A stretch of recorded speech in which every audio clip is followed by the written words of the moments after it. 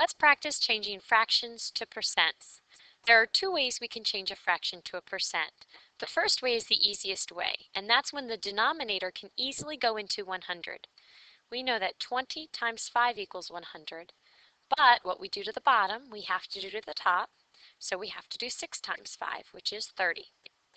We have 30 over 100, and percent means out of 100, so when we have a number over 100, our numerator becomes our answer, our percent, 30%.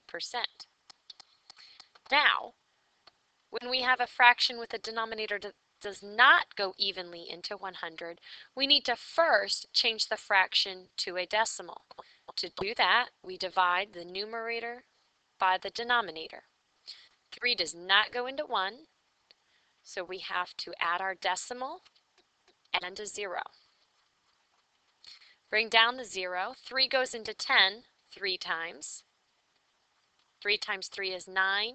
10 minus 9 is 1. Add another 0 and bring it down. 3 goes into 10 3 times. And do we see a pattern here?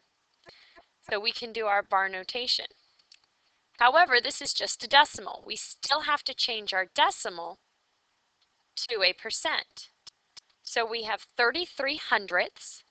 In order to change our decimal to a percent, we have to multiply by 100. Now, when we multiply by 100, our shortcut is to move the decimal 2 places to the right. So 33% is our answer. 1/3 equals 33 hundredths as a decimal and 33% for the percent.